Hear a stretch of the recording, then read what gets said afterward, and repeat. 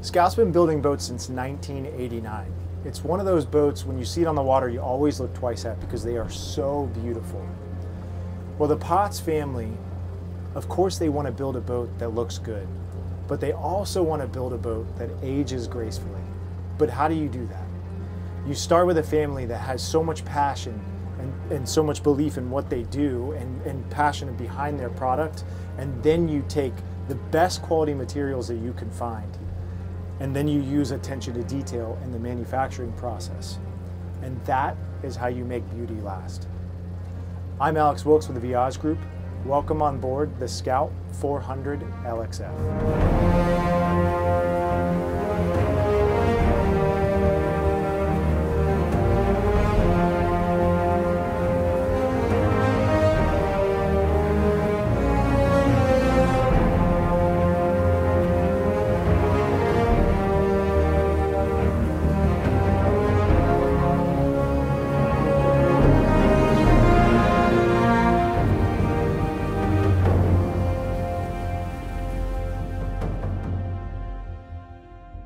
We're starting today's walkthrough up on the bow. The first feature I'm going to point out is our anchor locker, which obviously houses the windlass for the anchor.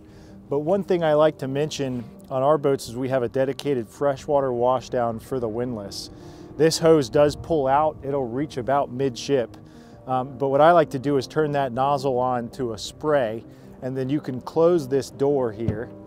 Then it sort of creates a car wash effect for the windlass, for the chain then as it's coming up. You've got up and down pedals right here for the windlass. You can obviously also control the windlass from the helm. Moving a little further back is our bow seating.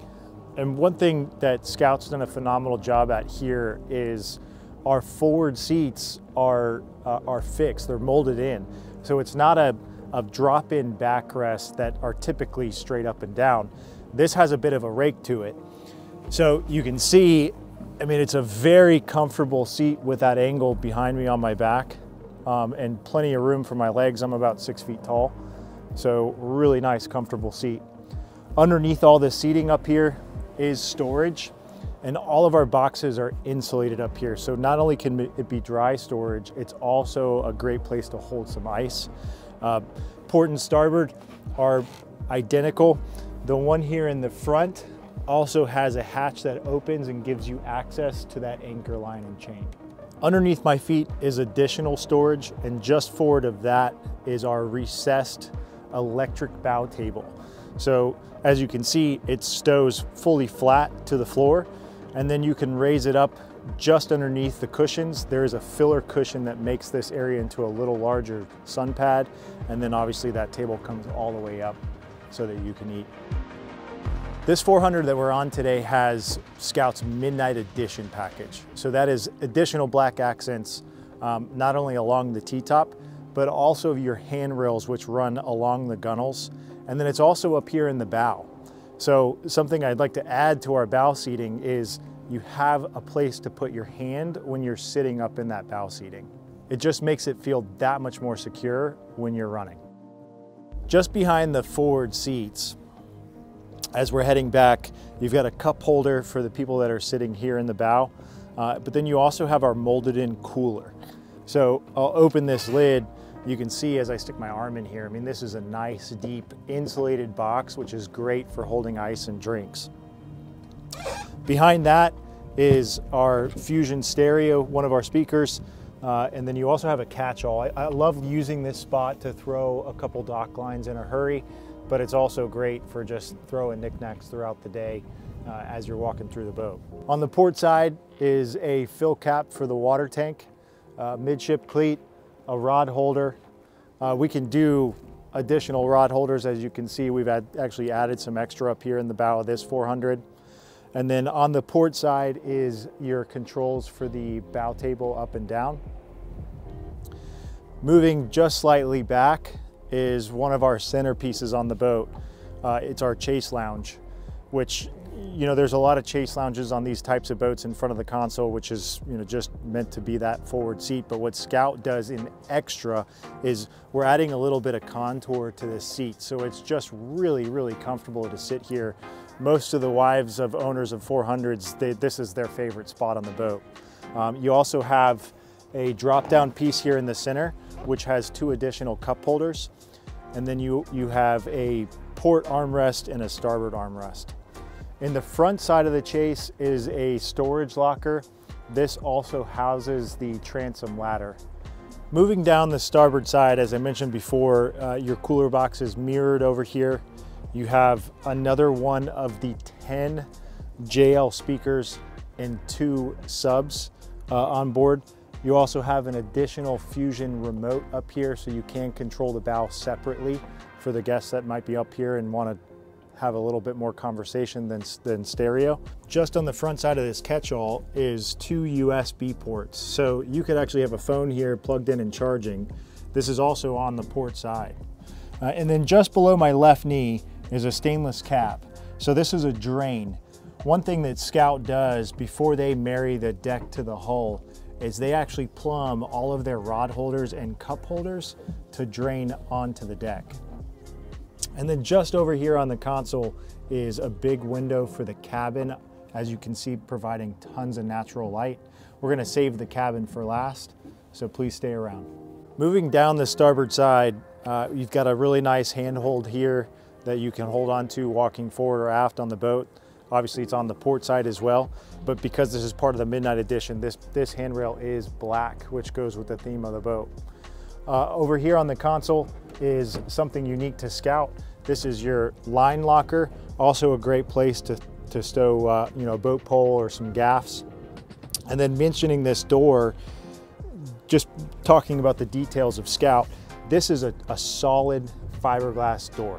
No starboard here, solid fiberglass, really nice, big, heavy door. And then Scout uses a friction hinge on this, which, you know, a traditional hinge allows this door to kind of feel sloppy.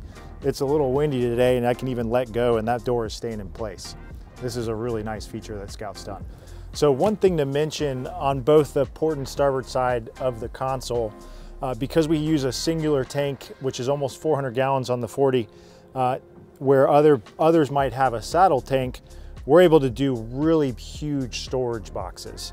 And I'll open this up for you. But you can see, I mean, this will fit a sea bob, additional covers, fenders, maybe your bow shade, spare anchor, really huge storage. And again, this is also on the port side. Continuing aft, we come to one of the most important parts of the boat here is the helm station. So the first thing I'll mention, because today is 60 degrees, is all 3 of these seats are heated. Every time I tell a customer that, they think I'm crazy for having heated seats, but I tell you what, on a day like today where it's 60 degrees and we're doing 40 plus to get to this anchor spot, it's amazing. And then also, this is one of our new upholsteries. This is Bianca. It is a Scout white with a little bit of black stitching. So again, with a shark gray hull, Midnight Edition, and the Bianca interior, the theme of this boat is just absolutely stunning. Moving up to the helm, the faceplate here is black, which is really nice. It really reduces the glare. And then you have Garmin electronics, 2 16-inch screens on the outside, and then a big 22-inch right in the center. On the starboard side here, I've got our bow camera set up, which this is a patented camera that Scout has. It's a fisheye lens, which is amazing when you're coming into a tight docking situation, but also where I love to use it is at anchor. As you can see the chain coming down. So when you're bringing that anchor down or up, you don't have to be up in the bow. You can stand here, one hand on the joystick, one hand on the windlass controls, and you can see where your line is. So bringing up and down that anchor, it just really makes a huge difference having that camera. And then on the 40, we have a really big, deep glove box, which is, you know, just a great catch-all. But you also have charging in there, USB charging ports. That's where your phone to Garmin via HDMI connection would be.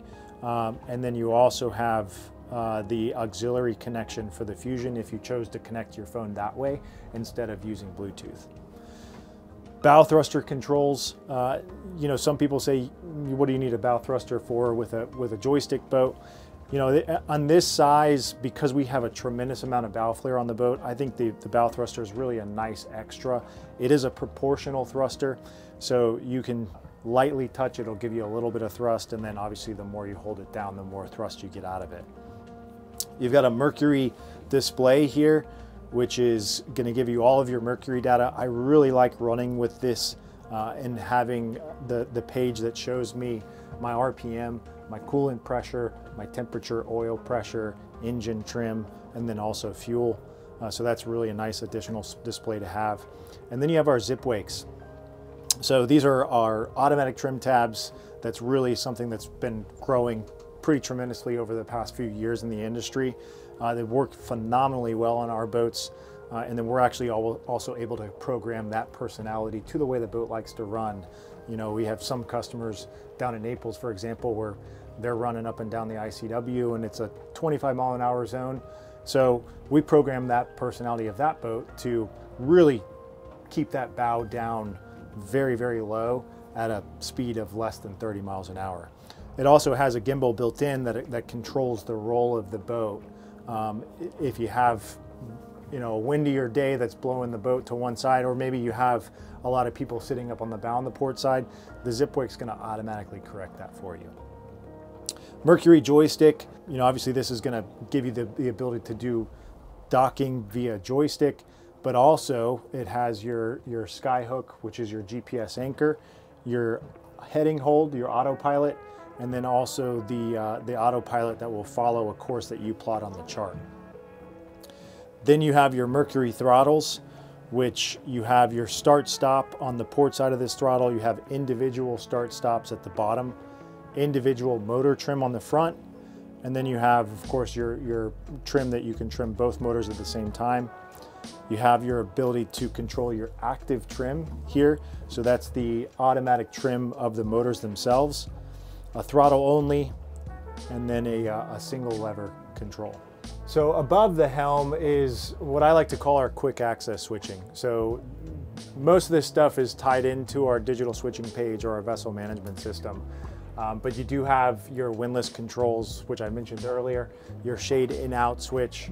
You can operate the bilge pumps manually from here quickly, and then your horn. On the port side is your Seakeeper display, which this is also tied into the Garmin screen, so you can control the Seakeeper from the Garmin. And then this boat also has a razor light, so that's where we put the razor light switches all the way on the port side. And then just behind my head is our VHF. Underneath the helm seats is a pretty important area, and I went ahead and opened it up for you. But you have some resettable DC fuses in here, some different breakers for things like your windlass, the shade, the beach door. But then there's three boxes here that are very important. It's actually our redundancy to the digital switching that's in the Garmin. So what's nice that Scout's done this is in the event that your Garmin's were to fail and you don't have access to your digital switching anymore, then you can just go to these boxes, and for example, if you're out running, your Garmin's fail, you can turn your navigation lights on and get home. So really, really great use of redundancy here underneath the helm seat. Moving over to the port side from the helm station, you have your dive ladder for the beach door. So this is a nice place where it actually has a place to stow. And then your additional storage box, which we mentioned earlier. On the port side of the leaning post, we have the layout of 3 tackle drawers. And then you have your switch for the convertible mezzanine seat. On this particular 400, we have the refrigerator in the leaning post on the starboard side. You also have a GFI outlet for the grill, and then the rocket launcher's up and down switch. Moving aft to the helm is one of my favorite areas of the 400. And this is something I'm very excited about. Another Scout patent is the convertible mezzanine. So with a touch of a button, you can very quickly, within seconds, turn this seat into a prep station, you know, with a sink and an electric grill. So really, really awesome feature, and it shows off the engineering of Scout, being able to plumb the, do the electrical and the plumbing, and that all moves so seamlessly. You do have a little storage drawer over here for things like fishing tools or your cooking utensils. And then above this setup is your electrically actuated rocket launchers. Again, another Scout patent. So with a touch of a button to bring that shade out, these rocket launchers automatically go down, so you don't have to worry about moving your rods if you want to put your shade out. It's also nice that Scout's done this setup with an additional switch. So if you wanted to bring those rocket launchers down just by themselves, to be able to quickly load it with the rods and then put the rocket launchers back up. Just on the other side of these rocket launchers, you have your freshwater washdown and your raw water. These are on retractable hoses. One thing that is really cool that Scout does on these freshwater hoses as an option is you have a hot and cold water mixer tap just behind this the back seat. So you can, again, on a day like today, if you were out swimming and you came back in, you can actually rinse off with warm or hot water. Speaking of Scout's engineering abilities, next thing to talk about is our beach door. And on the 400, this is a tremendous door because it's a huge cutout. So this space is wide open. I mean, we're sitting here at anchor at Lover's Key, and I can just imagine all of my kids running around over here with that big swim ladder, being able to come in and out of the water easily, all while cooking on the grill. I mean, this is just really an incredible spot and also very comfortable to just walk around on. And your controls for the beach door are right here. So lastly here on the transom is a walkthrough on the port side, which this is also on the starboard side. And thanks to our big swim platform in front of the motors, this really allows for quick, easy access from either side of the boat without tripping up on any hoses or splash well. It's a really nice feature. On the 400, we have our big couch style seat with dual live wells on port and starboard with a clear view to what's inside them. Really a nice aesthetic they've done back here on the transom. Plenty of rod holders moving along the back. So because this boat, like I said, has a chiller plate, this is a great place for keeping cold drinks. It's also another place you can throw frozen bait. And then when you do catch those fish, you have port and starboard fish boxes. These are really big insulated boxes. And then Scout uses a diaphragm pump instead of a macerator. It's a really great pump. We really have really good success with them. They don't burn up. It's a duct valve that just opens and closes and just sucks whatever in there out. And then those boxes are controlled from the vessel management or the switching system at the helm. This box here is access to your Seakeeper. You have two chargers down here, your JL amp, the hydraulics for the mezzanine and the beach door, and then your generator access is from here as well.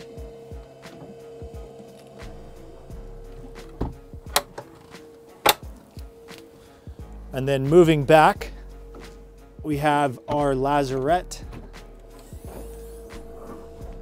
And one thing I always talk about down here, as you may know, the 400 LXF is a double-stepped hull. So because of that, we are getting a lot of air and water mixture underneath the hull. So in a traditional setup with multiple through hulls for each raw water system, we would have a pretty difficult time maintaining prime on those systems. So what Scout does is we use a sea chest. So this sea chest, it is being provided water by two seacocks with big heavy duty strainers. And then all of your raw water systems are pulling from the sea chest. So because of this setup, we are never losing prime to those raw water systems. And we do have quite a few on this boat. I mean, pulling raw water from the generator, the raw water pump, the Seakeeper, the air conditioning, and the live well. If you did have an ice maker, that would also be pulling raw water from that sea chest. Additionally, to mention is your air conditioning pump is here. Your diaphragm pumps for the fish boxes are down here. Your reverso pump, the freshwater washdown pump for the motors are accessed from here. And then you also have additional access to your generator. And then lastly, being a Scout, everything is finished, even all the way down into the bilges. So this little systems room, or the lazarette, I mean, it just looks nice, just like the rest of the boat. Just really attention to detail down here. And everything's laid out so nicely. It's really easily accessible, really easy to work on. And then again, continuing on the detail, you know, you may have noticed as I opened boxes, and I know I mentioned the door earlier, but if you look at the bottom of this lid, I mean, it's completely finished fiberglass. Even the edges, they take the time to go through and finish off these edges. So everything just looks really, really nice. I mean, the idea that the Potts family has when they're building the boat is they want the boat to age gracefully. And little attention to detail things like this, like finishing the bottom of boxes, using the higher quality of stainless, that's what's gonna allow a boat to age gracefully. Let's go take a look at the transom.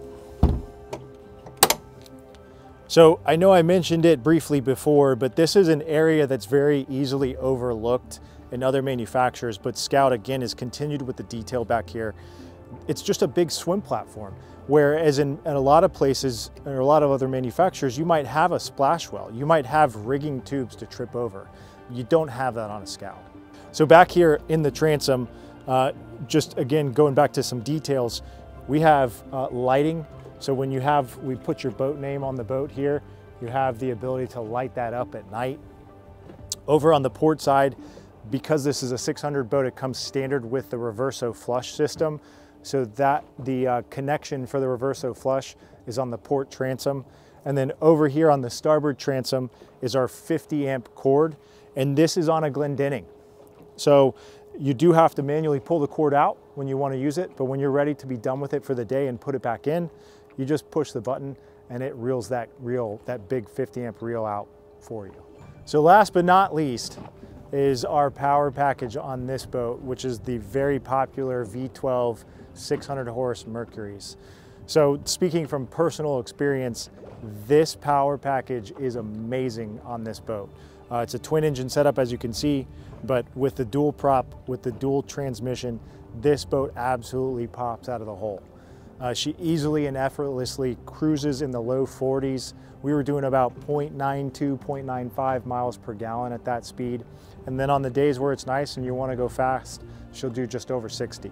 Like I talked about before, you know, dual prop, dual transmission, great feature on these motors. They're incredibly quiet. I mean, a lot of times you forget they're running. You can easily be running 40 miles an hour and have just a really casual conversation at the helm. You're not trying to talk over the noise of the motors.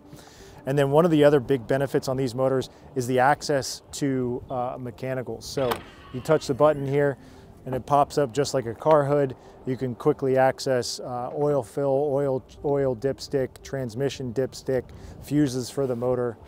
Just really well done by Mercury. Now that we've finished our tour on deck, let's go ahead and make our way down into the cabin. As you enter the cabin, you will see that the fit and finish and the quality isn't just on deck.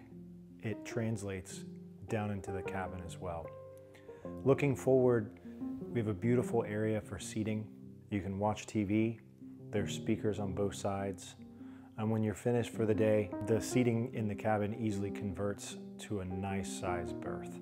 Moving aft, this boat has the optional cedar closet storage, which takes the place of the standard rod holders. You also have the entrance to the head and shower, which we'll see in a second. But then looking into the galley, this is an area where you notice that the details just continue. A beautiful backsplash in the galley, Kenyon cooktop, a refrigerator, a sink, microwave, and then above it all is your breaker panel. Lastly, in the head and shower, a tile backsplash, a vessel sink, and a beautiful faucet, which is your sink and shower. Thank you so much for touring the Scout 400 LXF. As you can see, this boat is loaded up with options, and of course she's beautiful. But it's something you got to come and see in person. You need to touch and feel the quality and the craftsmanship of a Scout. If you haven't done that, we are in Southwest Florida. This boat lives in Fort Myers Beach at one of our locations. We're also in Naples and Sarasota and St. Pete.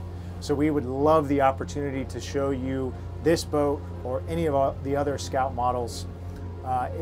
If you want to do that, please just call us, email us, just come and see us. We'd love to host you. I'm Alex Wilkes with the Viage Group. Thank you again for touring the Scout 400 LXF.